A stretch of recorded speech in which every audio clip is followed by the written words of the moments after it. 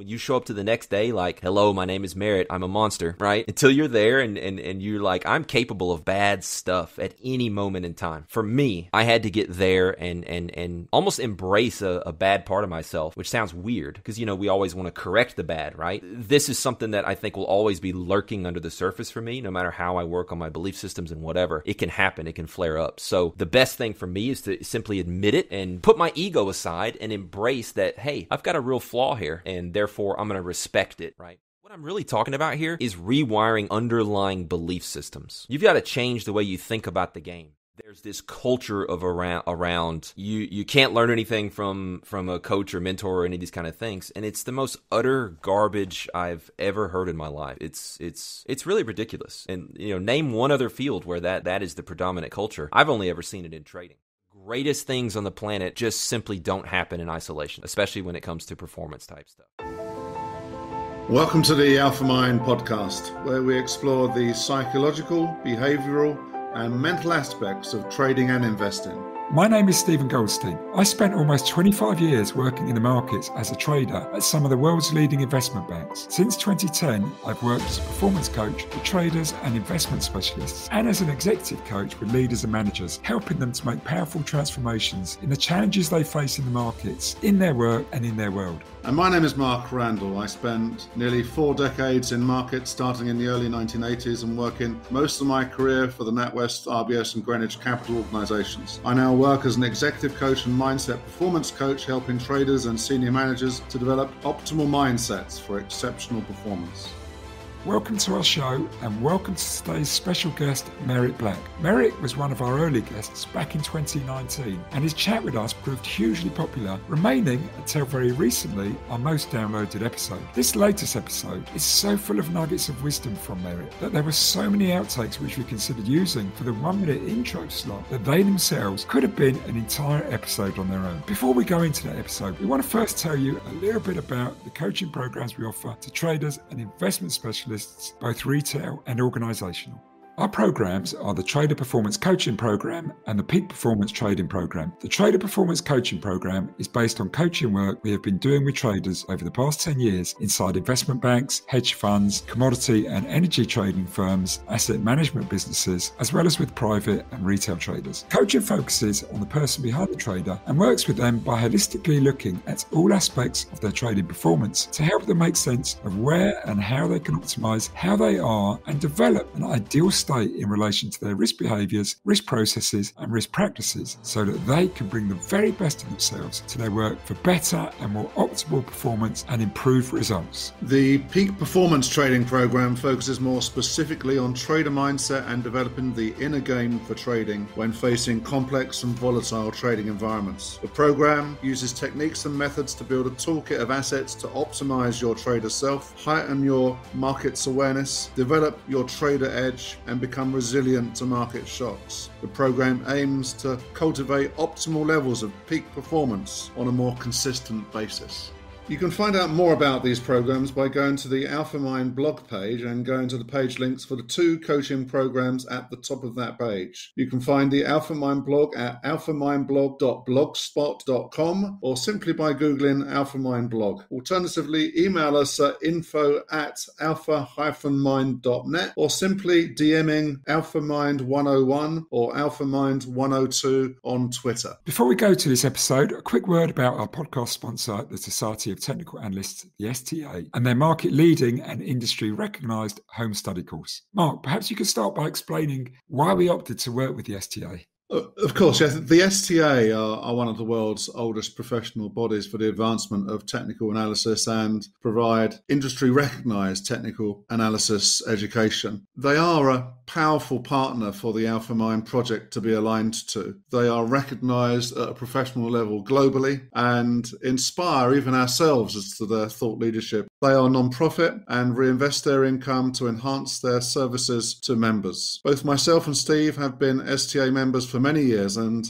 Steve has also been a lecturer on their Diploma 1 program, I think, haven't you, Steve? I've been a lecturer in the diploma program, which is taught at the London School of Economics. And yes, it's an outstanding program. It's written by some of the leading lights in the field of technical analysis, and many of the alumni of the program have gone on to work at leading trading and investment businesses, as well as in other careers such as financial journalism. And the home study course is an online version of the training program which goes into the diploma program. And you can also actually qualify for the STA diploma through the home study course by adding it on as an extra feature. And the great thing is that the STA have enabled listeners of the Alpha Mind podcast to gain access to this high quality program at a discounted price. Mark, could you tell them about that? Yes, you can find out more about the home study course and the home study course and diploma package by going to the page link on our blog at alphamindblog.blogspot.com, or simply Googling Alpha Mind blog. Now, without further ado,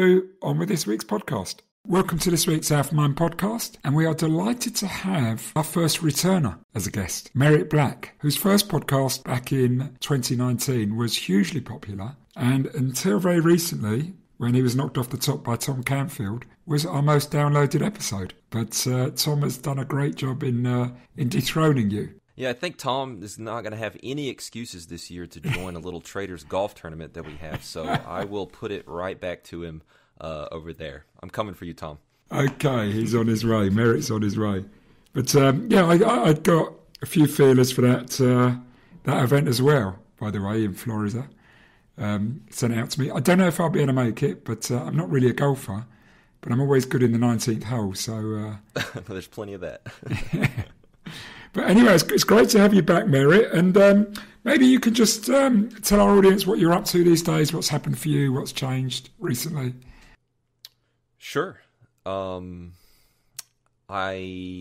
have started my own firm, which I guess is no small issue, so Apteros Trading. It's kind of this, I picture it as this funnel where there's people out there, and with the not the advent, but the coming of age of Robinhood and trading and GameStop and crypto and all these things, I think trading it's so much more of a mainstream, it feels like, space. No longer do you get these blank. Remember back in the day, someone said, "What do you do?" And you say, "Oh, I'm a trader," or whatever, and you get that blank stare. Guess what, guys? That's not a thing anymore. You're a rock star. Everyone thinks you're the coolest person they've ever met. Oh, you trade? Oh, yeah, I did this or that. So that's changed, if you want to know what's different. But yeah, so the way I picture Apteros is really this thing where there's all these people, and my goodness, do they need help, right? And we're one of the good guys. So my hope is that we get this funnel of people who come in. We can help educate them. We can help train them. And we can give them a equal employment opportunity to join the desk. And so we've got 7 traders now from, Europe to the U.S. And we're having a blast.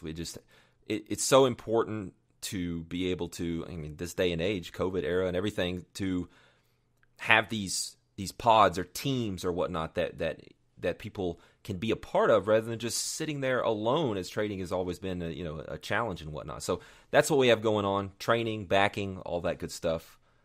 Just loving what we do every day. Terrific. And actually, you've reminded me, I had somebody on Twitter who, he said he's new to trading, and obviously he wants to be highly profitable. Just thought that was quite ironic that he said that, because I thought that kind of becomes as long as there's the right expectations for that. Yes. Time horizons. He said, should he try and learn on his own, or should he join a prop firm? And if so, can you recommend any? Well, if he's listening to this, we're already hearing about one here and now. Sure. But the rise of the prop firm has they've always been there, but they've taken on a new angle. They're different these days. So maybe you could tell people what the benefits are of joining a prop firm. Yeah. What some of the drawbacks may be. I guess, with all these things, a lot of people tell me they apply to many, but they don't get in. Of course.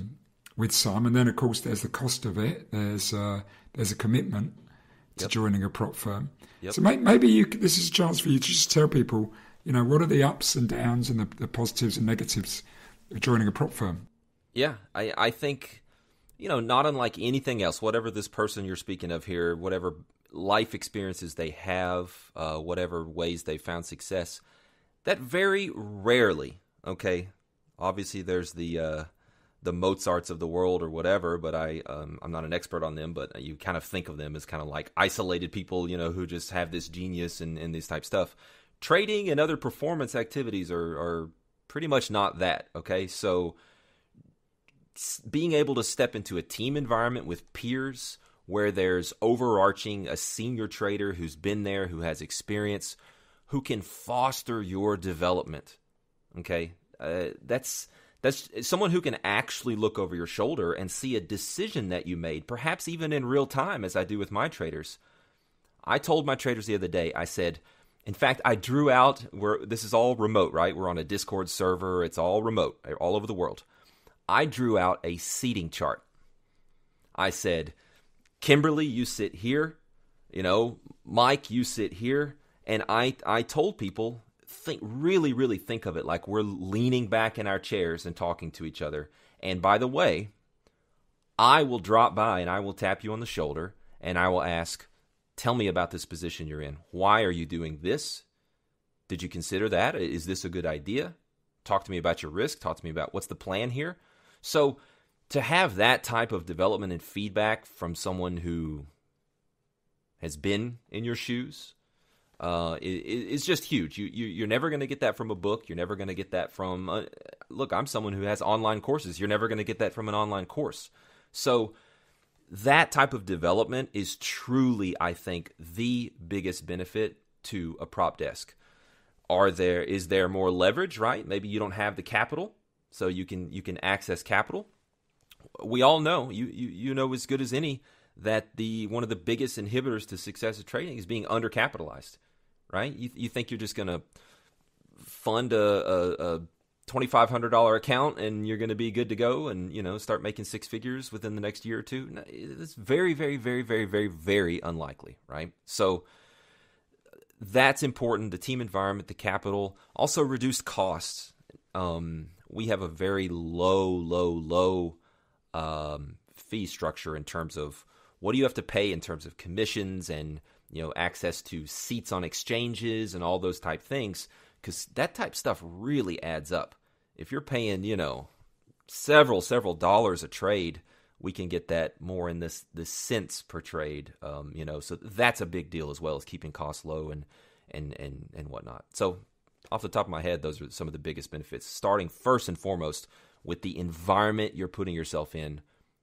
Being a professional, you want to be highly profitable, they said, right? Well, you're going to have to be a professional in order to achieve that. You're not going to be able to weekend warrior your way to that. What you said there was fantastic. And it really struck me on this point about the learning environment.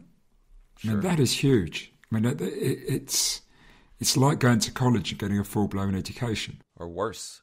Or worse. But I mean, you get mentoring as well. You get, I often tell people what's the greatest edge you can have in trading, and it's mentoring. It's not knowing where the market's going. It's not having some super system. It's not having lots of money to start with or capital. It is mentoring.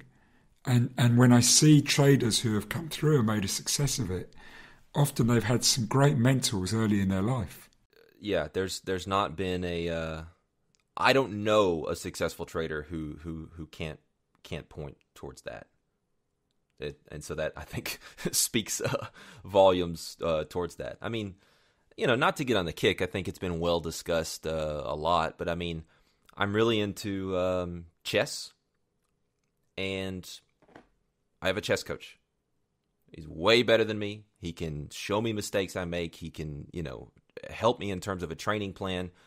And the same goes for, I'm into golf. I have all kinds. I mean, I'm constantly videoing my swing. I bring a tripod to the driving range.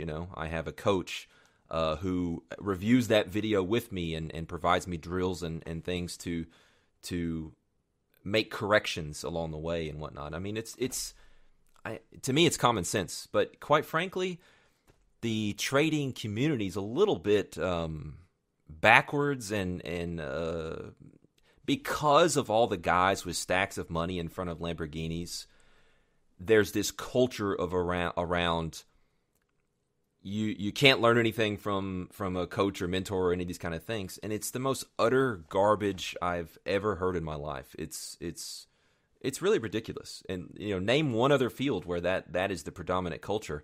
I've only ever seen it in trading. Learning from those who've been before you, who can help guide you and show you the ropes and help you learn more about yourself, help you refine a methodology, help you tighten up risk, help you see things the way you wouldn't have seen before. It's all invaluable stuff, and you don't get that on your own in isolation. You're fighting a kind of, let's say, a culture of get rich quick. Sure. And you've got a enormous array of people selling something out there. Right. Predatory. Yeah. Yeah. Brokers want, they need, for want of a better word, they need cannon fodder. Mm-hmm. They need, their models are based on getting lots of people in, lots of business going through their books. They don't really care whether you're good enough or not. They just want you coming in. And I'm not talking about professional brokers. And I apologise to anyone who thinks I may be. I know there's some great brokers out there, and I've worked with many. Of course. But there's a lot of dodgy brokers out there. There's a lot of dodgy trainers selling training courses. There's a lot of people selling systems that are unproven. They're training, they're selling those systems, and they need business as quickly as possible. They need to print tickets for their sales, and they will tell, no one's going to say, look, this is really hard. You need to take years to learn before you're going to become any good, because you're just not going to sign up a lot of people. They want you in now. I think there's a lot of, at least in the community that I've built and of other, let's say, trading educators out there who are very well respected, there's a lot of smart people out there, right? It's not all cannon fodder or whatnot. There's people who see through that, and those are the type of people that myself and other really reputable people attract in their doors to simply help and hope that they can take them to that level they want to be at. But that's why we talk about these things on the Alpha Mind podcast. Myself and Mark, when we originally met, there was something, slightly altruistic about our conversation. That there's a lot of young people out there, a lot of very smart people, a lot of very good people, but they're being sold a lot of bad material and bad education. It reminds me of our tryout process, right? So we have an open tryout where anyone in the world can pay us, because it takes money to run it and administer it and all this stuff, to try out to earn a seat on our desk. That is the only way onto our desk. And for me, it's altruistic. It's where I came from. Not a wealthy family, middle of nowhere, blah, blah, blah. No uncles who did it, no parents who were financially, savvy, none of that stuff.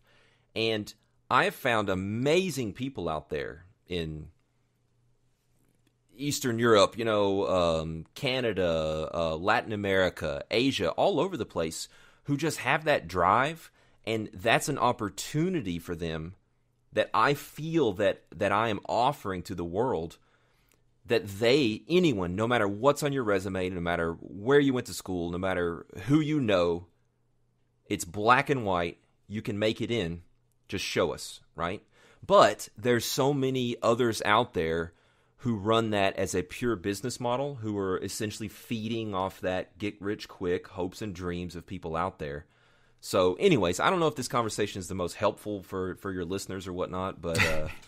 It does sound slightly negative, but I think we're trying to just, I guess, putting a dose of realism, because you are trying to rebalance that. You've got this prop firm going. Yep.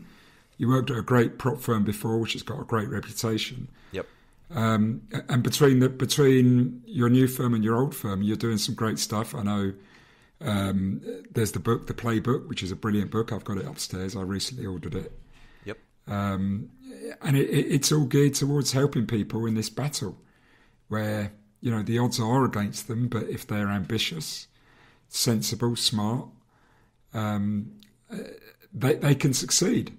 And we're talking about the importance of mentoring, and I'd love to bring Mark into it at this point. For those that listen, I was slightly delayed in the traffic jam before I got here. But I think it's super important. What's the difference between normal and fantastic in the world of sport? There's so many people play around with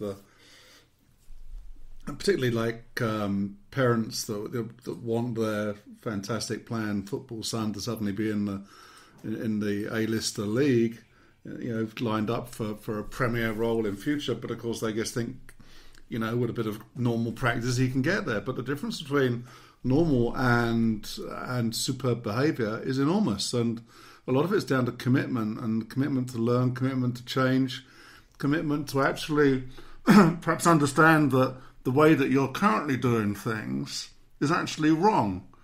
And a lot of people just won't own up to being wrong, and either that's their methodology, what they're actually facing as their market's sort of direction in terms of product.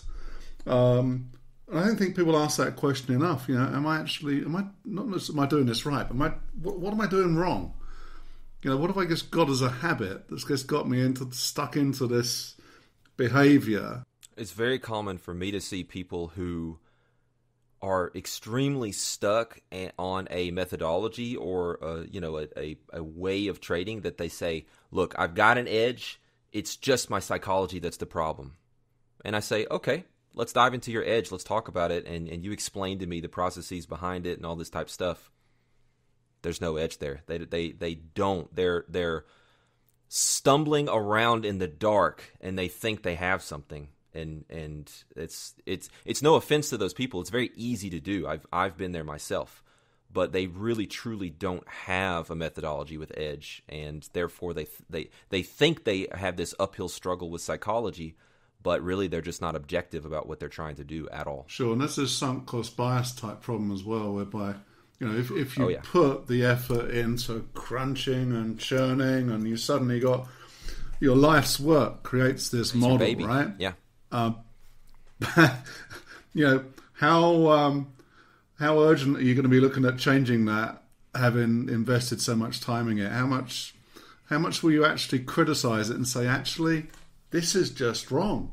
I've just gone along this journey of assumptions and, planning a market that I don't really know the character of. I don't really know the impact it has on me, really. And yet I've put my life work into defining a model, and I'm not willing to change the model because I'm right, and that's as far as I'm going. I don't want to scrap it and start again. But I think that people need to get the mindset of understanding that actually there are times when you have to say, I just need to scrap this and throw away all of this work and actually take a fresh look at this. A direct nugget for listeners here would be, one of the most common things I've seen is it's very easy to point to places on the chart where your signal, whatever it is that generates a trade idea for you, look, it worked there, it worked there, it worked there. And our eyes, our brains, and our egos make it very easy for us to find those spots on the chart. But you know what's lurking there that people do not see are the other 47 places on that chart where the same signal showed up, but it just wasn't a top or a bottom, a place with just tremendous risk-reward where it worked, and so they actually fail to see the dark side of the whole methodology and whatnot, which all of them have, but we just have to learn to be hyper-vigilant about our objectivity as we analyze things like that. And do you think that moving averages and people looking at moving averages almost becomes a trap for people where they think, oh my God, look at this, look at these things. I'd have bought there, I'd have come out there, and I'd have done this 20 times in the last 5 years and made a fortune. Well, we know that in the world of trading, I don't think there is anyone sitting in a hedge fund anywhere that's made an awful lot of money by only just looking at crossovers and moving averages. Otherwise, the whole world will just be rich. And in reality, it doesn't work that way. There's another point, and I'd love to hear your take on this, Merritt. The really good trades often don't sit on the black or the white, but they sit in the grey in between. And somewhere along the line, you have to learn intuitively when to take those and when to avoid them. And it's different for each person. Well, I could tell someone exactly the reasons why I think I would take a trade, but it wouldn't work for them because they're not the same person. But they have to find their own ones. They have to take that raw material and then add their own nuance and new edge and slightly different spin on it. And that will come with time and practice and repetition and reflection. Yeah, there's so many topics embedded in what you just said. I think, first of all, I'll let you know my particular take, right? I don't have all the answers, guys, but I'm here sharing honestly and giving what I can. Number one, I don't think that I'm not a big fan of intuition. Now, I know at the highest levels of any performance activities that we tend to move towards the intuitive. I know that, okay? But I think that traders want to start there, and they have no business starting there. So therefore, I think most times it's very, very bad for most traders at home trying to figure this thing out to say, well, I just need to be more intuitive. I wholeheartedly disagree. I think that even for your middle tier performer, someone who's really started to figure some things out and is starting to do well, I think intuition a lot of times is almost like a laziness. It is you haven't thought deeply enough about that intuitive side to then go reverse engineer it and figure out, oh, you know what? Because at the end of the day, we're looking at, it doesn't matter. You could be looking at moon phases. You could be looking at moving averages. You could be a naked price action trader. But whatever you're calling, well, I've got a feeling about this one. I've got intuition on this. I think the work there is to try and figure out where it comes from an objective market-generated information perspective, and try and make it a variable. Try and really learn it so that you can continue to use it. I think that's very, very important. Another one of my soapboxes is discipline. I think that discipline is almost like a bad word. Discipline implies that there's an internal struggle, that there's a fight. And my whole purpose on the psychology side of things with my guys is to move them towards a place where they're at peace. They have less reasons to fight themselves. They're not in a battle with the market. They don't see things that way anymore. So it becomes less about, well, I really, really want to do this, but that's bad. I better not do it. I'm going to be disciplined. Okay? So I think discipline's a very early stage of the way I see trader psychology development. And then finally, I think a thing you touched on there, which we could talk about all this stuff as much as y'all want. But the third thing would be, you talked about taking a style, making it your own, tweaking, those type things. I think it's critical. I think you first want to start out and be pretty by the book, if you will, and you want to kind of, whether it's intuitive or whatever, and you start to dial it in, say, okay, here's some variables. Let me build a playbook, right? Let me define variables for a methodology here. Let me have a risk plan that's written down. I understand what I'm doing. I'm not just winging this. And from there, I think it's very, very important. Anyone who studies my NADRO methodology, it's very framework-based. It's not, well, you see when the 8-period EMA crosses the 21, you just buy. No. Here's a framework for understanding kind of a risk-reward landscape. Here's how to digest multiple time frames. Here's how to time your trades intraday once you already have an idea or a bias or a long-short idea. It's very framework-based, and some people are very order flow heavy on the short end. Some people are very narrative heavy and want to swing trade. But the point here is make it your own. No matter what you do, start, kind of first be unoriginal, as Mike Belfiore likes to say. First be unoriginal, and then you begin to get nuanced. Then you become more of a specialist. Then you can bring in your own experiences and really start to make it your own. Because when you do that, that's where the real magic happens, because you buy into it, you trust it, you believe in it, and that frees you up to perform at a higher level than just trying to mimic something else. But I think mimicry is the place where you want to start. Brilliant. I love that. And there was so much you said there, which I'd love to come back on. And I'm sure Mark will as well. But I just want to jump in with a couple of things. What you said about intuition is interesting in light of our conversation with our guest last time, Gerard Tendler, who's just written a book called The Mental Game of Trading. Gerard's a mental game coach, and maybe someone you want to look up, also coaches golfers. But he said about intuition that people confuse it. It's really recognition, not intuition. There you go. And you need to go through things so many times, and then you start to recognize things in your body. You start to feel them. Your body recognizes them. Your mind recognizes them. And then it's habit patterns, and it's who you are. It's belief systems. It's ingrained, and then you can call it intuition. But it's a catch-all word. Yeah. And then the discipline. But again, I love that. But that really thing about fighting yourselves. Give yourself less reasons to fight yourself. As I always say, it's not the market you overcome, it's yourself. So if you are fighting yourself, you're making the job 100 times harder. You need to be your ally. I think that we could just almost distill it down to, there's a million ways, but one way I think it would be easy for us to go here is around expectations. What are your expectations you're placing on the outcome of a trade? Anyone who's been around trading for 2 weeks knows that we're not supposed to really care that much about the outcome of an individual trade. If we're 40% win percent, if we're 60%, if you're 60% win percent, which is high, by the way, in the world of trading, you're wrong 40% of the time.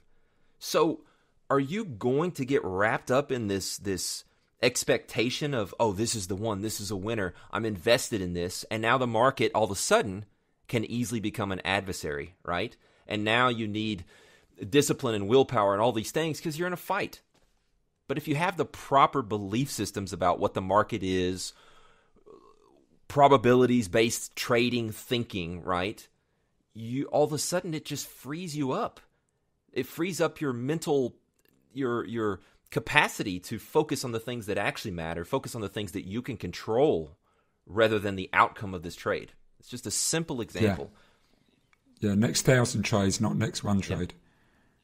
That's I think that's something that people need to keep in their mind as often as possible. Over and over. And then there was that last point, and I can see Mark itching to get in there, but there's this, you mentioned something called the NADRO methodology.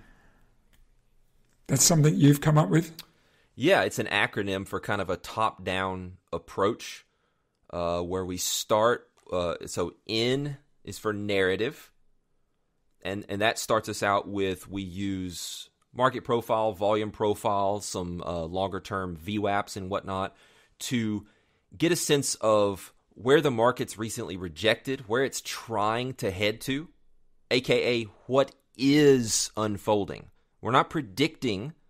We're not saying this should happen, this will happen. We're saying currently, based on the framework that we understand about narrative, as we call it, not like a fundamental narrative, it's purely technical. Okay, based on the market being able to hold above this reference and this confluence of references, that tells us the market is attempting to work towards this, what we call likely destination. So that gives us a directional bias. That gives us a place where that becomes wrong and the bias changes or goes neutral. So we build a narrative framework. And then acceptance, in A, is simply,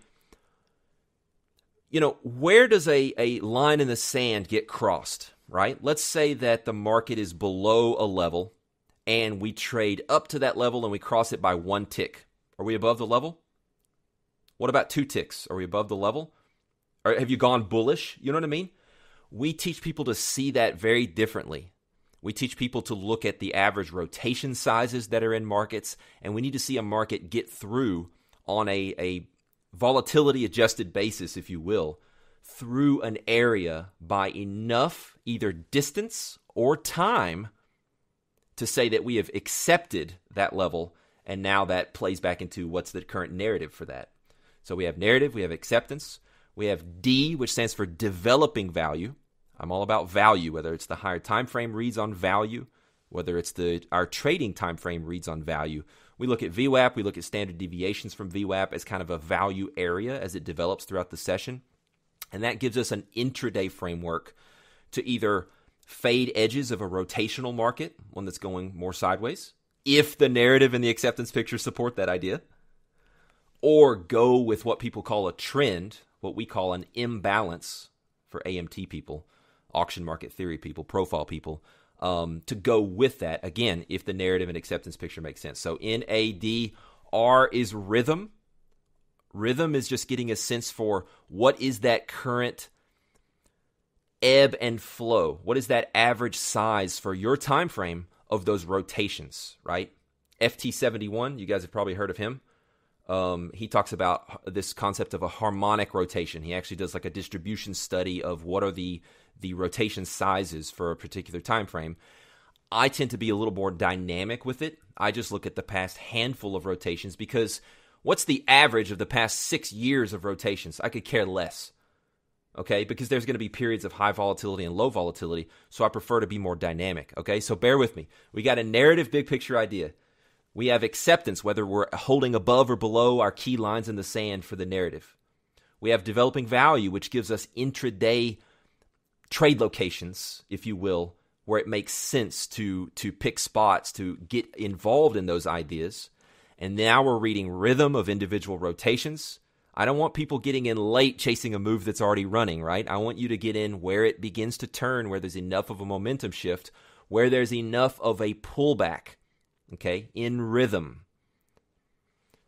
NADRO, and then the last person on the totem pole here, the least important, but the most immediately impacting is order flow. And so that's where we now look inside the bars. We use things like cumulative delta, footprint charts to essentially, no matter how you slice and dice it, what we're trying to read with order flow is who's being really aggressive and where. So are buyers really just grabbing offers? Are sellers really slamming bids? So there's more depth to even looking at a volume profile. Who's being aggressive? Who's impatient? Who's trying to get out? Who's trying to get in? And that just adds that smallest time frame layer to that complete NADRO picture.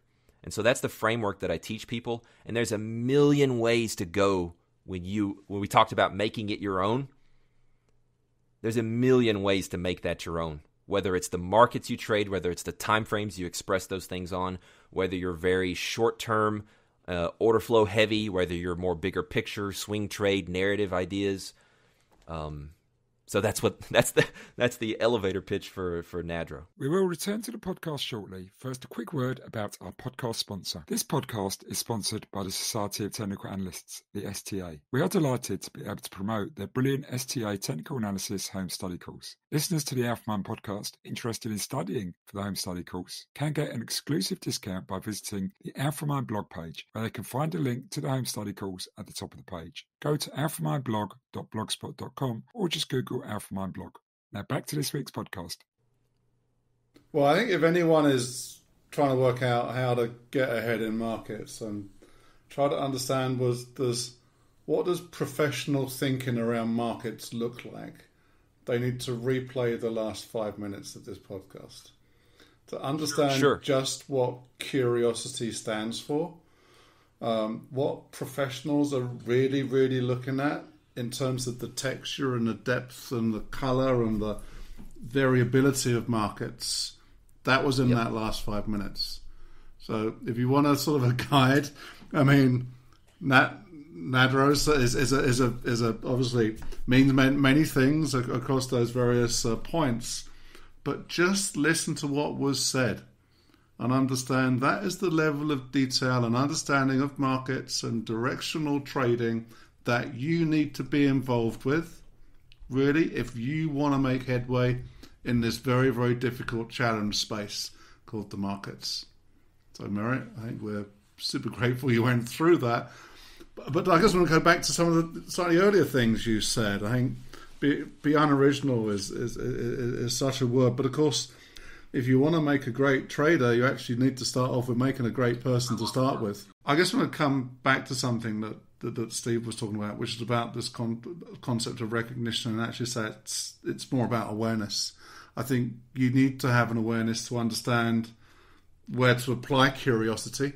You need to have an awareness around actually the state of yourself, and as many people will know from this podcast, that's what I focus upon, because if you want to be a great trader, you actually got to take a few steps back and actually think, well, how can I make myself great and optimal? It's just the state of being.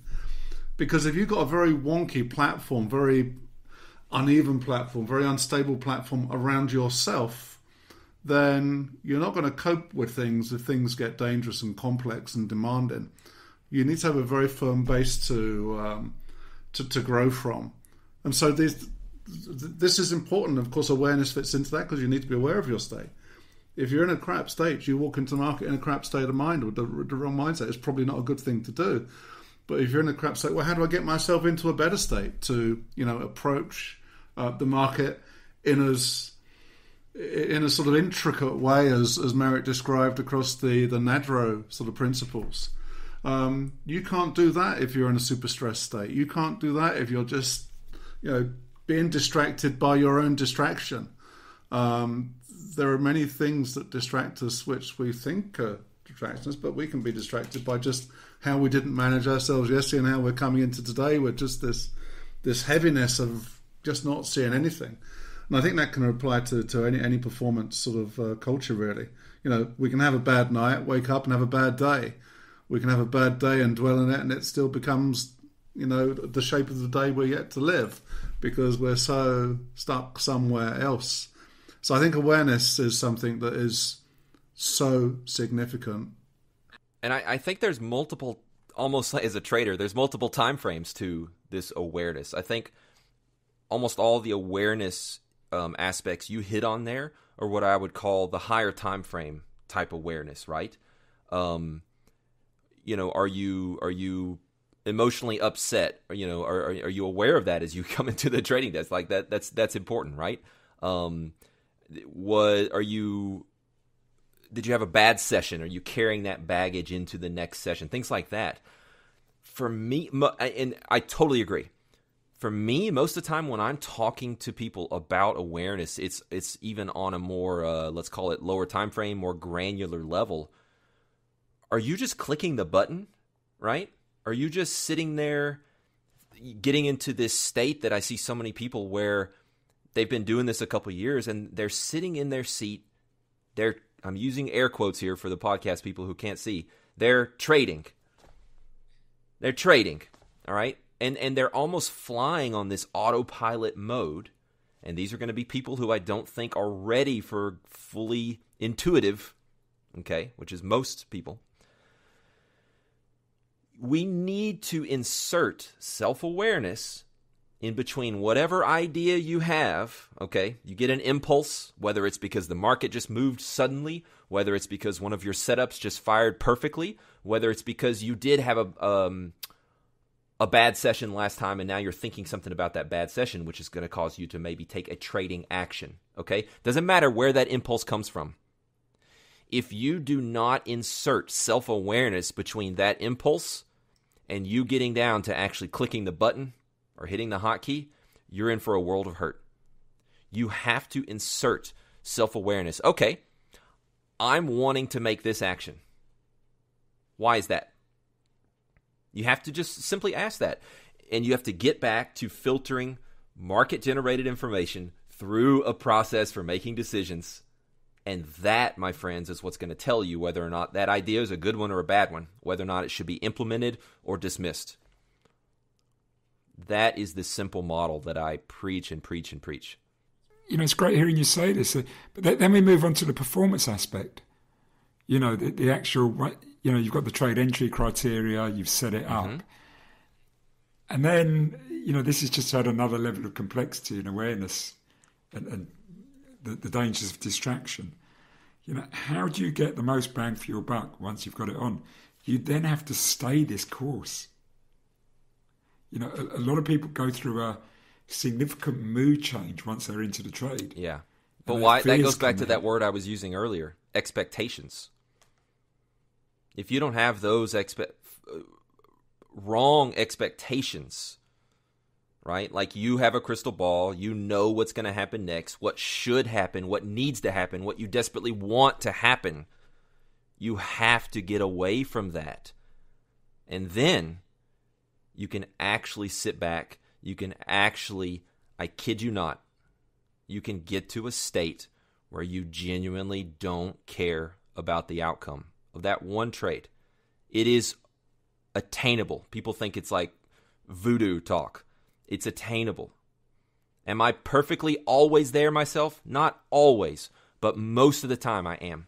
Most of the time I am. It's no different than playing golf. You know, if you're going to sit there and have these expectations that you must hit the perfect shot, that there's water on the right that you have to be, cautious of, and you're going to place these expectations. You have to learn to be a good loser before you're ever going to be able to win. You have to accept before a trade, before a golf shot, I might shank it in the water, and then move on from that and focus on what you do want to do. You have to accept when you put a trade on, it might be a loser. And you have to accept that and focus on what you can control and what you can take care of.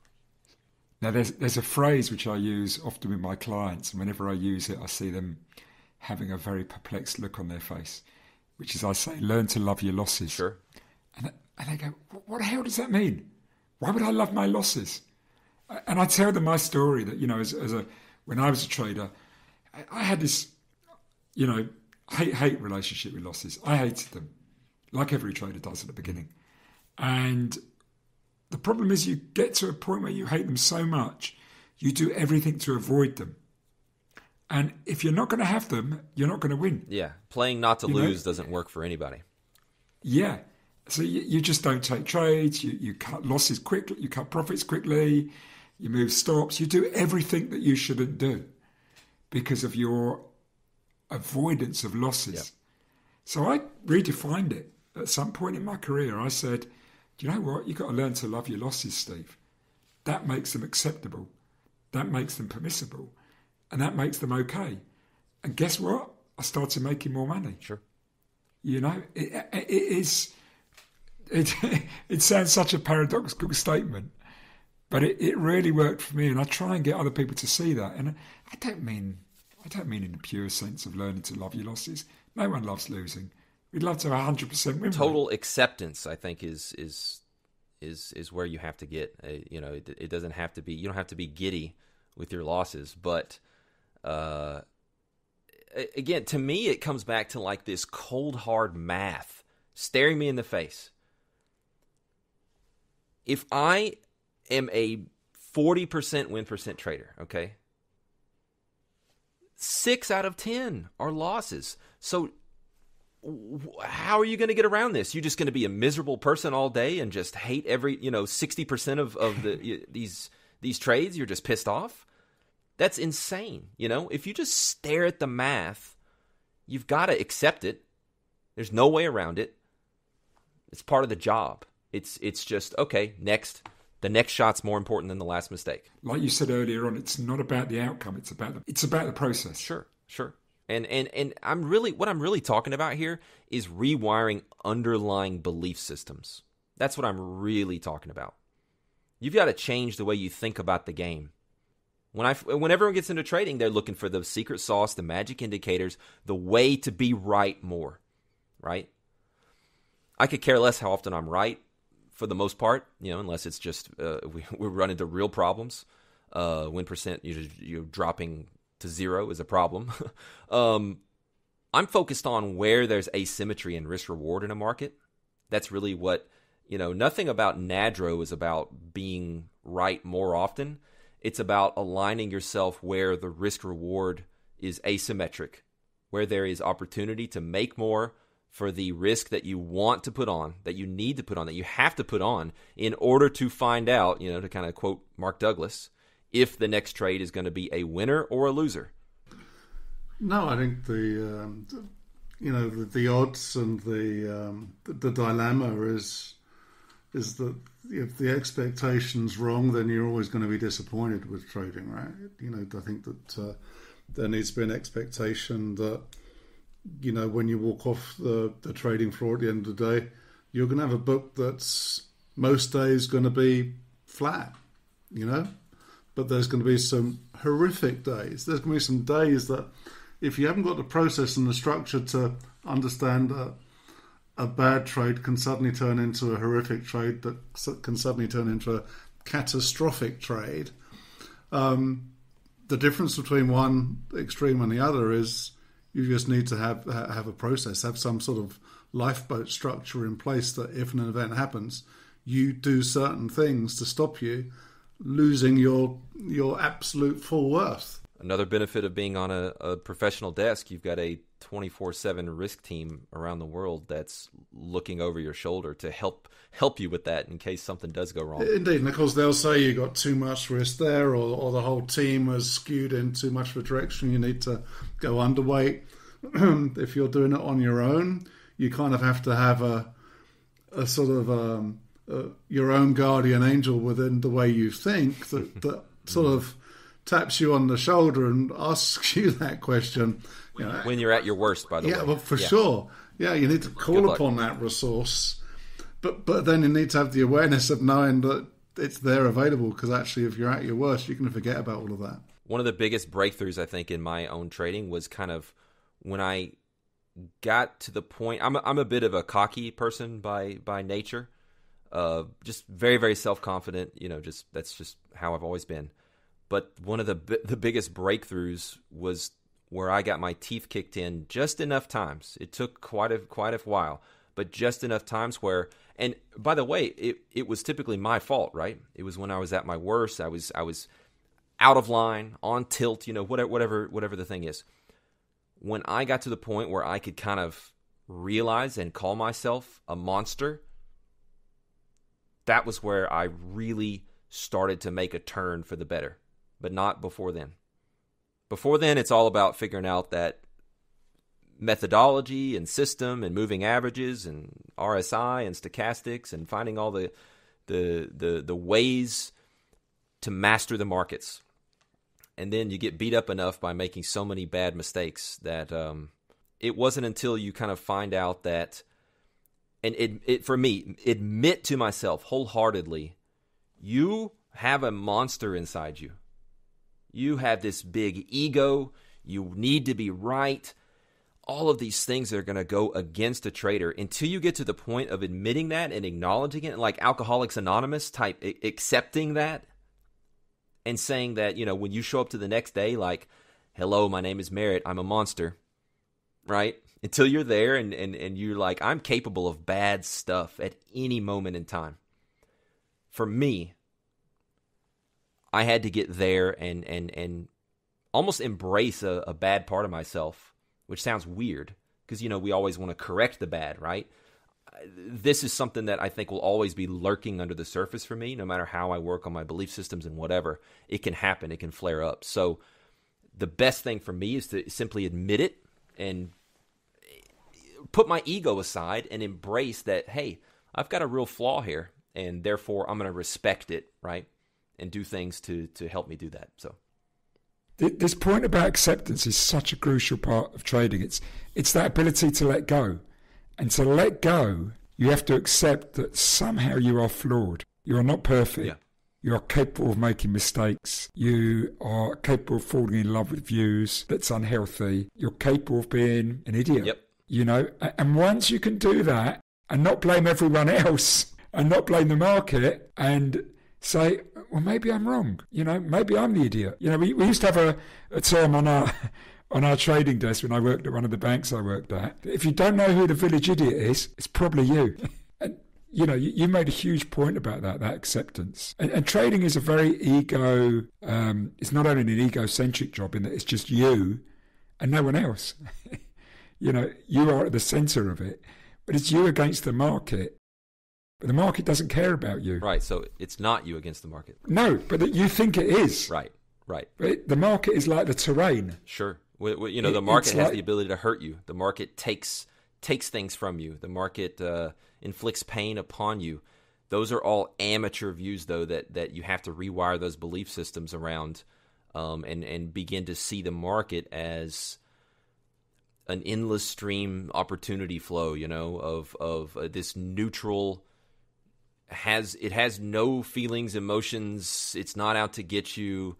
You have to get there. It's just, it's a lot of randomness, quite frankly. I think accepting the randomness of markets and how at any point in time, a news headline could fire off here, a bomb could go off there, a big algo could go out of whack and off kilter there, a fund could blow up there. No one can analyze and prepare for those things. Therefore, there is a large degree of inherent randomness in markets, right? And that's kind of another one of those like love your losses paradox. I'm sitting here telling you that like I can analyze markets and find risk reward and extract profits from it and do these things that I do. But I'm also telling you that it's a bunch of jumbled up randomness that you kind of have to let go of. It's tough. Yeah. It is a job full of paradoxes, I mean, the whole time. And it's, it's great to hear. It's great for our audience to hear a pro like you talking about this and, sharing these views. You've been around the block a lot. You've fought your own battles. We've had you on before and, because you were such a good talker last time and our audience loved you. And I think they're going to love this again. I genuinely hope it adds value to people because I know I needed it along the way. Yeah, you're going to get hurt. I mean, you have to accept there's an acceptance that you'll be hurt on the journey.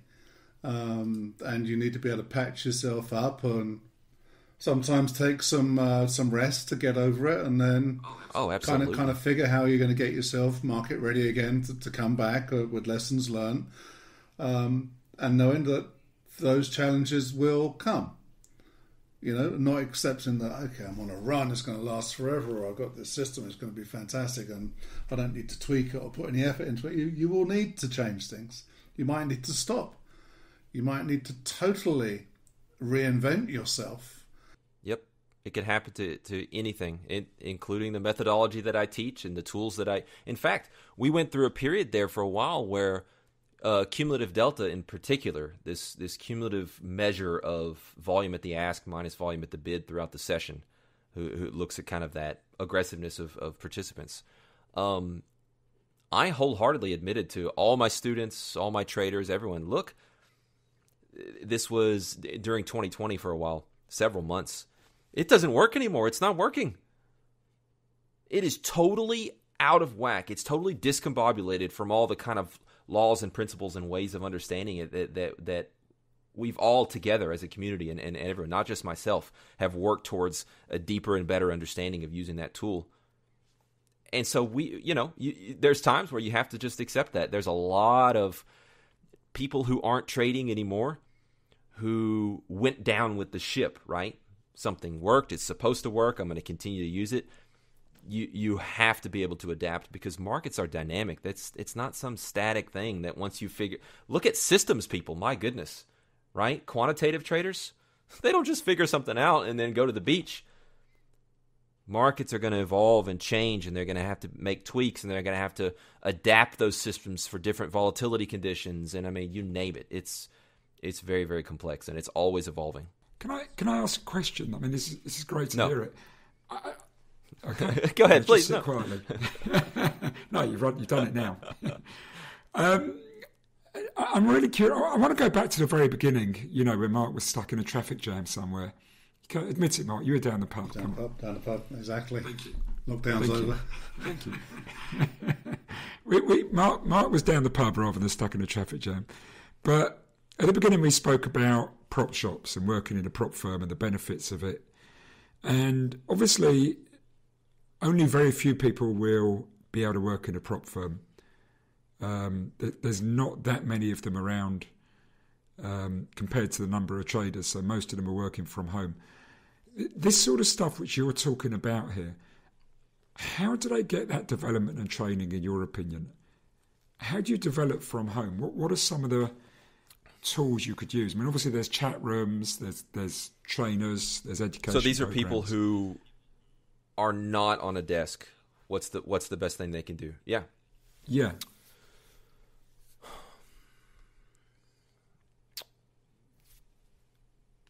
It depends on where you're at, okay? It depends, where are you on the curve? It depends on what you need. So I'll try and maybe take it chronologically. First, I think you want to just be a sponge. Just absorb everything you can there is so much good free information out there on understanding markets, understanding different ways of approaching them. There, amongst all the bad garbage, have your filters up, right? If something doesn't strike you as honest and someone who has been around or whatnot and is trying to posture too much maybe or whatever the case, I don't know. Just maybe use some intuition there on that. There are very, very credible people out there putting out fantastic information at no cost, okay?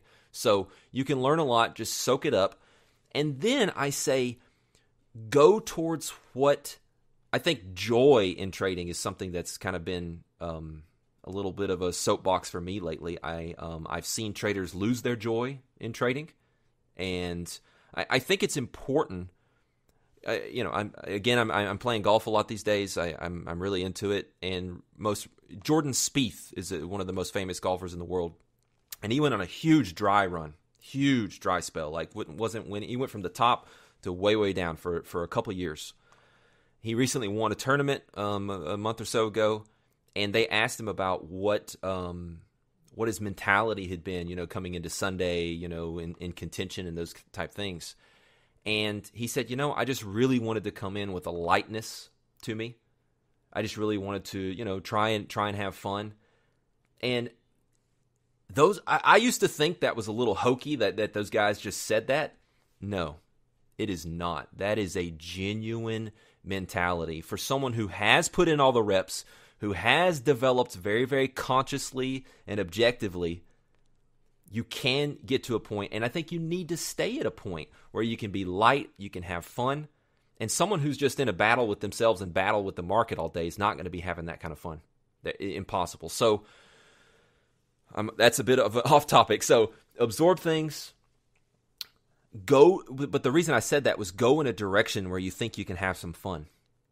And look at yourself objectively, to overuse that word. Where have you had success in the past? Has it been very reactive, very quick, very thinking fast? Or has it been slower, deeper, methodical type of thinking? Okay, pick one of those, and I think that tells you a lot about where you are most inclined to have success as a trader. Whether you want to go towards shorter term time frames, scalping, order flow, whether you want to go more towards slower thinking, longer time frames, swing trading, less trades, longer hold times, right? Which factors into the trade management scheme that you develop. So look at yourself. Absorb everything. If you can get on board, figure out how to kind of do that thing where you can adopt something from someone. Look, like my NADRO methodology. You think that Jim Dalton is not incorporated into that? Of course he is. I didn't reinvent the wheel on everything.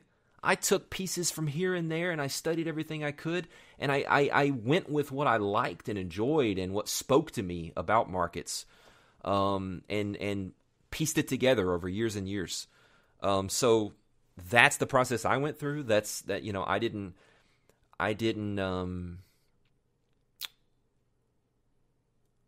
do a good enough job of this next thing that I'll say, which is tapping into peers.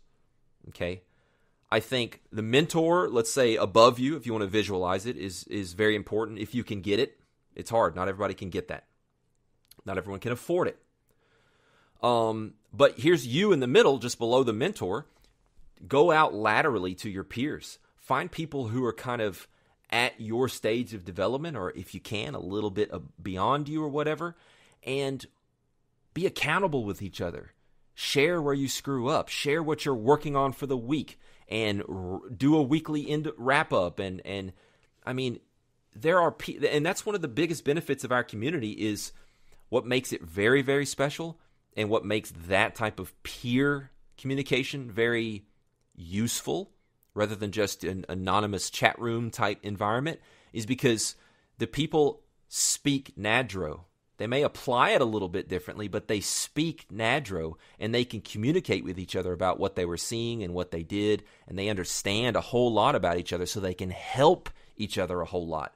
If you're trading Fibonacci retracements and you're talking to a moving average swing trader and someone else is scalping order flow, yeah, you can still help each other, okay? It's not a total lost cause, but you're never going to have the collaboration that you would if you didn't kind of get matched up there a little more. So find ways to get matched up with peers. There's all kinds of forums and places. We have a great community if you're interested.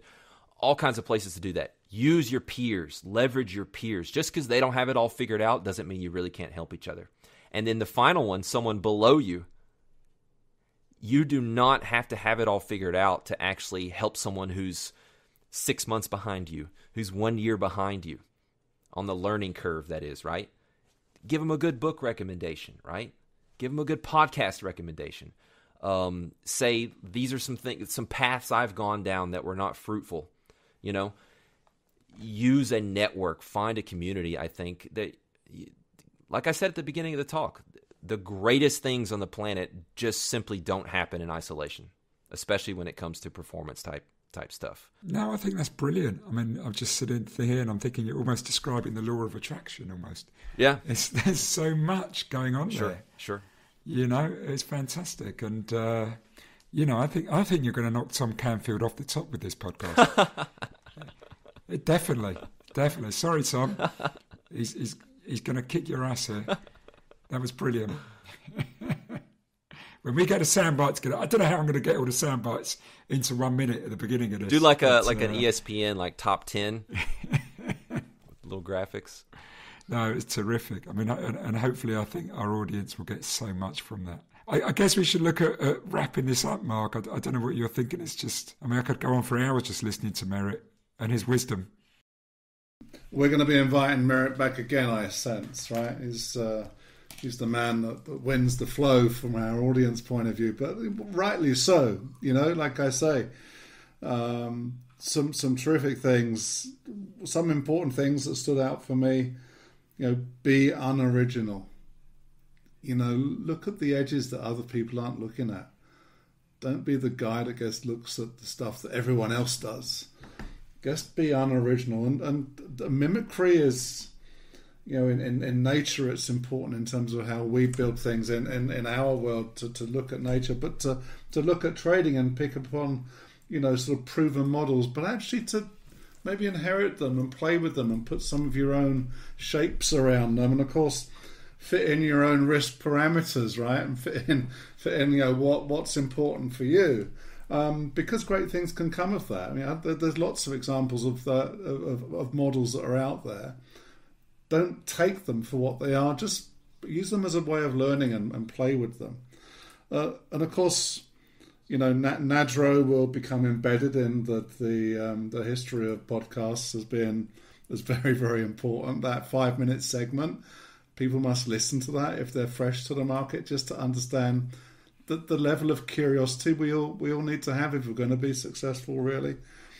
And I think also this sense that community and sharing and teaching and being open and transparent about things is really to be encouraged. One of the most active parts of our community is what we call a journals section, and you start it's like a forum, right? You start a thread, and you make it your own. Whether you just want to give updates, whether a lot of people post their daily preparation. They post their daily end-of-day reviews. They post their blotter with the trades that they took day after day. So imagine, like, the time, you know, you get back what you put into the world, right? So if you're sharing all that and opening the kimono in that way, imagine what someone is going to drop in, whether it's me or one of their peers, and say, wow, I'm noticing this. Here's some feedback. I mean, share more, you know. You don't have as many secrets as you think you do. No, and it's good actually also to almost mentally rehash your own processes and actually put them down somewhere. Because, of course, we can learn from that even ourselves. Things become more obvious if we start to think in more detail. And I suppose I want to end with this sort of summary in terms of it's important to actually not treat yourself so seriously.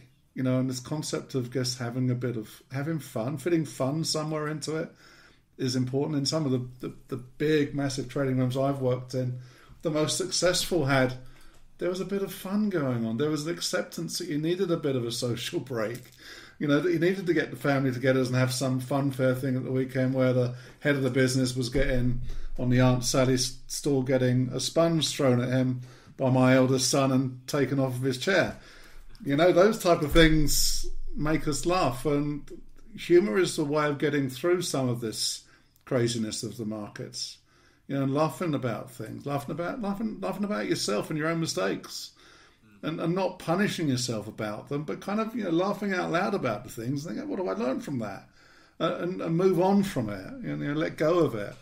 And yes, all those things I think have been embedded in this great wisdom, Merritt, that you've shared in this fantastic podcast. So once again, Steve and I, really, really grateful. And of course, I think we're really wanting to know where people can find your stuff. Where should they look? Tell us more. Yeah, definitely check out apterostrading.com. APTEROS, apterostrading.com. You can find about the desk, education, the tryout to become part of the desk. It's pretty simple, with not a lot of clutter, but a lot of really good things with our community and what we're doing. Fantastic. And of course, you're on Twitter. Yep, Merritt Black. 2 R's, 2 T's. Remember that. Okay, this has been brilliant. Thank you so much, Merritt. Again, it's been an absolute pleasure. It really has. Thank you for listening to this week's Alpha Mind podcast. If you have enjoyed this podcast or any of our past podcasts, we would be delighted if you could rate the podcast on whichever service you use, or even better, leave a review. Thank you also to our podcast sponsor, the Society of Technical Analysts, the STA. You can go to technicalanalysts.com to find out more about their services and to explore becoming a member of the STA. As a reminder, at Alpha Mind, we focus on trader and investor personal growth and development. We offer coaching programs which are geared towards developing the key human, personal and behavioural skills that are so vital in helping people grow their performance and take their trading or investing to a higher level. Our clients come from a range of backgrounds from across the world. These include leading portfolio managers working at some of the world's largest hedge funds, asset management firms and sovereign wealth funds. We also work with investment banks and some of the world's largest commodity and energy trading businesses. Our clients also come from a myriad of other backgrounds, including family offices, proprietary trading firms, as well as many serious private retail traders. In addition to trade and investor coaching, our services extend to executive, leadership and team coaching with a specialist focus on financial markets, investment and risk businesses. To know more about our services, visit our webpage alpha-mind.net or email us info@alpha-mind.net or visit the Alpha Mind blog page for more contact information. If you would like to sign up for our regular newsletter, you can do so on the page link at the top of the Alpha Mind blog, and you can also listen to our podcasts on our new Alpha Mind YouTube channel. Finally, you can follow us and connect with us on social media. We are active on LinkedIn in our own names, Stephen Goldstein and Mark Randall, or through the Alpha Mind group on LinkedIn, which has over 15,000 members. You can also follow us on Twitter. Our handles are Alpha Mind 101 and Alpha Mind 102. We wish you well, stay safe and have a great week.